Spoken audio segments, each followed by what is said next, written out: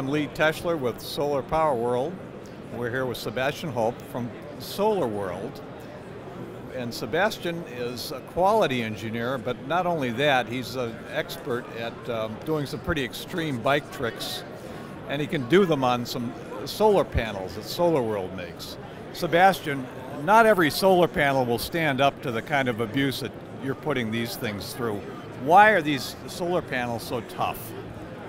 Because we combine two 2mm classes for our glass module, and this makes our module very strong, and so we feel very confident with the power and the AL image and all the things. So normally you should not ride with the bike on it, but yeah, it's good to show how strong a module is.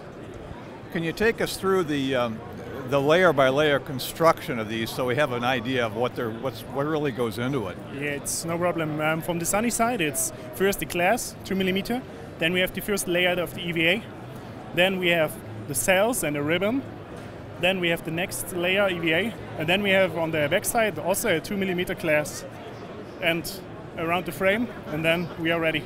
What are the efficiency of these panels? So we can make 270 watt peak for the mono white, and something about this also in the mono black module, 270. I see. What kind of quality tests would these go through just coming off the assembly line? I assume you don't ride bicycles on it, but what do you do? Normally I'm responsible for the quality in the module production in Europe.